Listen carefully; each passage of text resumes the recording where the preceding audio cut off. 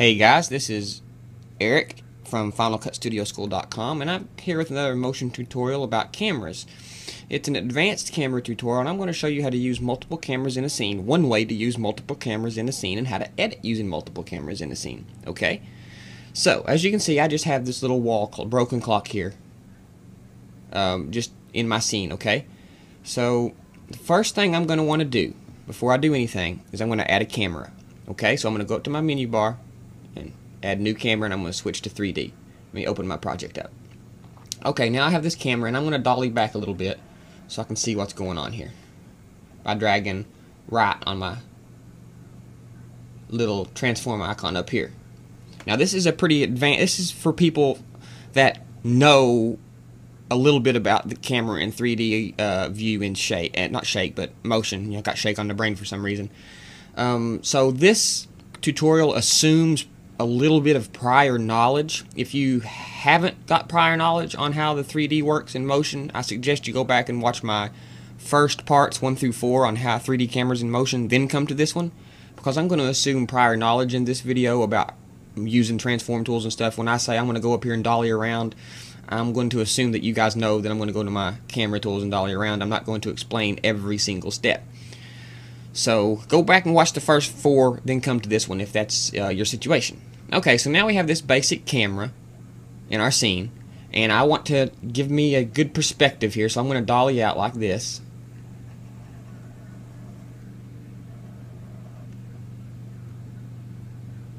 So I can get a good angle on my broken clock here. Okay, so now we have our little angle set out here. First thing, I'm going to select my broken clock, hit Command D and duplicate it, and drag one out to the side so we'll have 2. This will help me demonstrate what I'm doing here. Now, I have my playhead parked at the beginning. I'm going to select my group, and I'm just going to give these guys a little bit of animation so it'll help you distinguish what's going on. So I'm going to turn on my record key, move my playhead down to about right here, and just scoot these suckers back a little bit.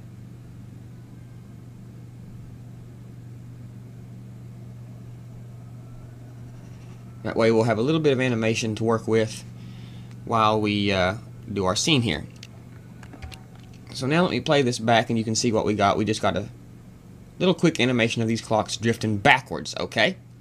So now I'm going to demonstrate how we use 2 cameras or more to edit. But first, let's select one of our broken clocks.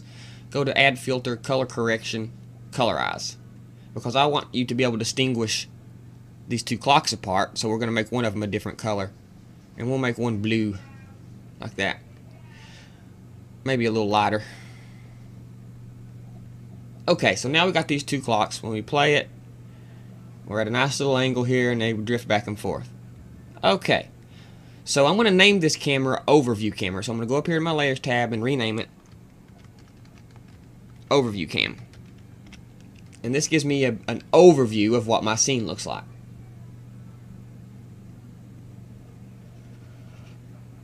As you can see, the name is pretty much self-explanatory. We have an overview camera pointed towards the scene now, and this shows us what's going on from this perspective. So now let's add another camera. Well, let's scroll forward, and maybe when the clocks get right here, we want to add another camera. So now I've moved my playhead forward. Let's go new camera. Okay, so now I'm going to line my camera up with my playhead. Well, actually, I'm going to leave it the same. I'm going to leave it the same, and I'll show you why here in just a minute. Okay, now I have this overview cam, and I have a camera added. So now, go up to your little menu here and select it, and you'll see all your cameras listed. Okay, you got your overview cam and then the camera you just added. Select the camera you just added. Okay, then double click your little 3D transform tools to reset the view. Okay, and as you can see, that reset our view back to front. Like that. So now when we're watching from here, you can see from the front view that those things are drifting back from the front view. Okay? And we also have our overview cam perspective, which gives us our perspective from this direction, and you can see the other cam we added right here. Okay? So now we have these two cams. Let's open up my project, my timeline. Now we have my overview cam and my regular cam, okay? So I want to start out with this view, okay? And I want it to scroll forward a little bit, and then I want to switch to the other view, okay? So what I'm going to do is I'm going to bring my camera, not my overview cam, but my other angle, and I'm going to bring the camera in and have it start right about here. Like that. Okay? So now it's going to go from this angle to my other angle when it hits right here. So, in order to make that take effect, I'll go back up, select my active camera. Now that I'm in my active camera view, you can see when I get right there, it switches to the other cam. It always takes whatever camera's on top as priority. Okay? So now, as you can see, you come in, boom, it hits right there, and it's still going along. And now, say we want to switch back out. Let's kill this length of this camera by hitting the O key, and that'll bring it down to right here. You can see the length of this camera. And then when we get back, it switches back to that point of view. So if I play this, if I let this loop a second, you'll see going back, then we switch cameras, and go back, and we switch cameras again, and go back. While it's all going in the same stream, you know what I'm saying?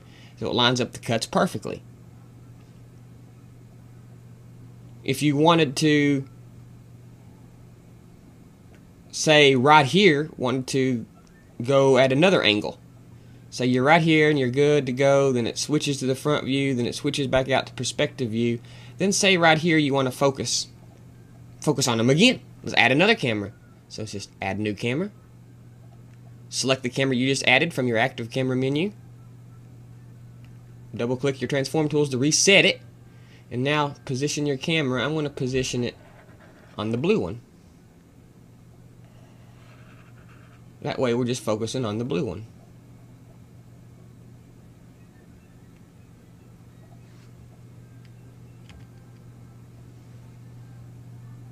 Now the blue one is right there in front of us. So now I'll switch back to our active camera. Like that.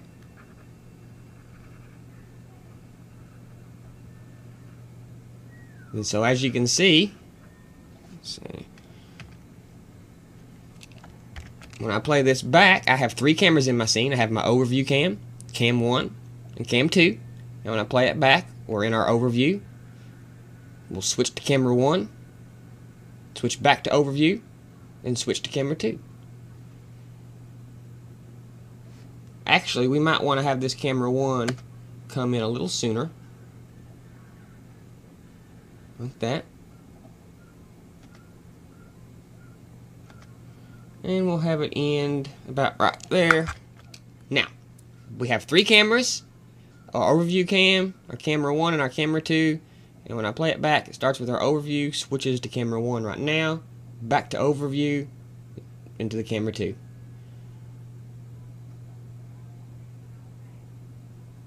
So as you can see, this is how you edit using cameras in Motion 3.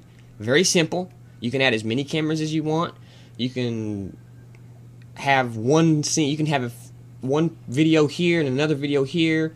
Then you can edit between the two using two cameras, switching. You know, instead of having to dolly the camera over and do this, then dolly back, you just switch between two cameras.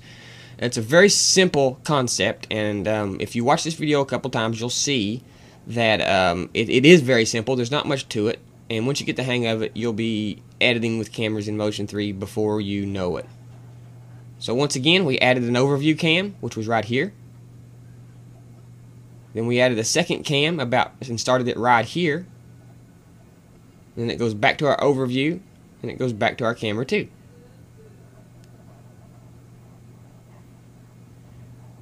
Pretty nifty little trick. If y'all have any questions, please get a hold of me. I'll be more than happy to answer anything I can. I hope you learned something, and we'll see you next time.